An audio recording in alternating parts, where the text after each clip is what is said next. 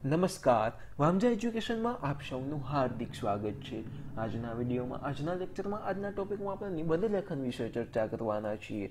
આજના આપણા નિબંધનો ટોપિક છે મને શું થવું ગમે અથવા તો મારી મહત્વાકાંક્ષા। ચાલુ કરતા પહેલા જો તમે આ ચેનલને સબસ્ક્રાઇબ ન કરી હોય તો સબસ્ક્રાઇબ કરીને બેલ આઇકન દબાવજો, વિડીયોને લાઈક કરજો તથા તમારા મિત્રો સુધી જરૂરથી આ વિડીયોને શેર કરજો। ચાલુ કરીએ આપણે આજનો નિબંધ લેખન મને શું થવું ગમે અથવા તો મારી મહત્વાકાંક્ષા। સૌપ્રથમ આપણે નિબંધના મુદ્દાઓ જોઈ લઈ। પહેલો મુદ્દો છે પ્રાસ્તાવિક, ત્યારબાદ દુઃખ સાધ્ય ધ્યેય, ત્યારબાદ નેતાગીરી માટેની હાલની સજ્જતા, એમના પછી નેતા તરીકેના જીવન કાર્યની કલ્પના અને છેલ્લે ઉપસંહાર જોઈ અને આપણે નિબંધ લેખનનો અંત કરીશું। ધ્યેય વિનાનું જીવન સુકાન વિનાની નાવ હોય છે। ધ્યેય આપણા જીવનને દિશા અને ગતિ આપે છે।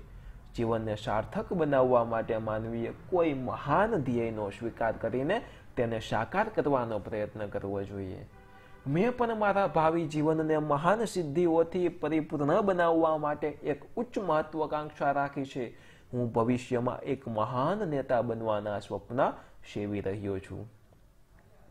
હું જાણું છું કે સફળ નેતા બનવું બહુ મુશ્કેલ છે, છતાં હું નિરાશ થવાનો નથી। નિશાન ચૂક માફ, નહીં માફ નીચું નિશાન। એ ન્યાયે મેં મારા ધ્યેયને કોઈ પણ ભોગે સિદ્ધ કરવાનો મક્કમ નિર્ધાર કર્યો છે। હું શાળામાં હતો તે દરમિયાન મારા વર્ગનો મોનિટર અને અમારી શાળાના વિદ્યાર્થી મંડળનો મંત્રી હતો।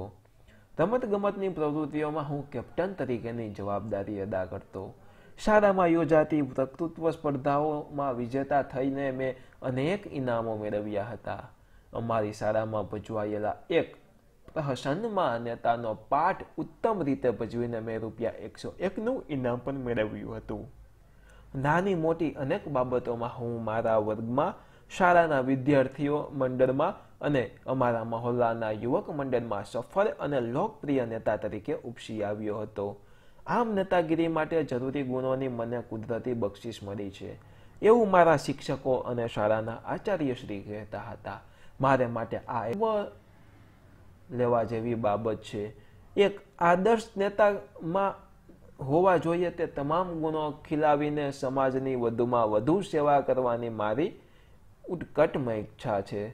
મારી દ્રષ્ટિએ નેતા બનવું એટલે સમાજના દુઃખોને પોતાના ગણી અને તેના નિવારણ માટે ભગીરથ પ્રયત્નો કરવા, સરકારી બંગલામાં રહેવા અને મફતમાં મળી જતી મોટરોમાં ફરવા માટે મારે નેતા નથી બનવું।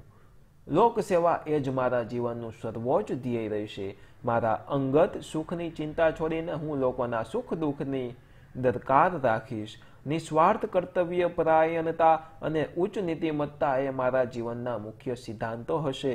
દેશના વિકાસ માટે હું સદીઓ સુધી ન ભૂલાય એવા કાર્યો કરવા પ્રયત્ન કરીશ। એ માટે હું મહાત્મા ગાંધી, જવાહરલાલ નહેરુ અને જયપ્રકાશ નારાયણ જેવા મહાન દેશભક્તોના દ્રષ્ટાંતો સતત મારી નજર સામે રાખીશ।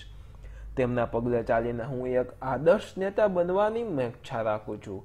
નેતા બન્યા પછી મારે દેશના ઉજ્જવળ ભાવિના ઘડતર માટે ભગીરથ પ્રયત્નો કરવા છે।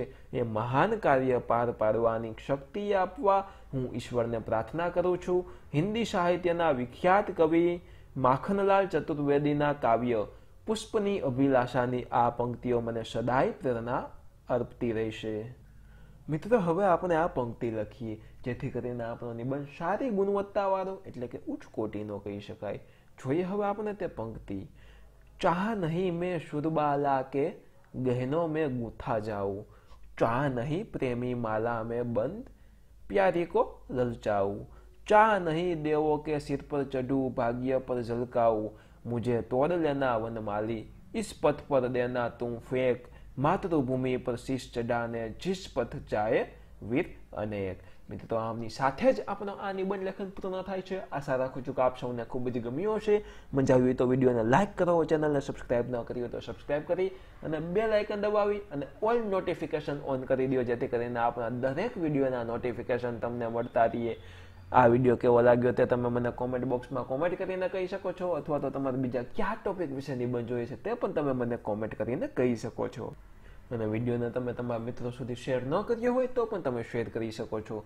ફરી મળશું એક નવા વિડીયો સાથે. ફરી પધારજો. બાય. જય હિન્દ. વંદે માતરમ. આવજો. ધન્યવાદ.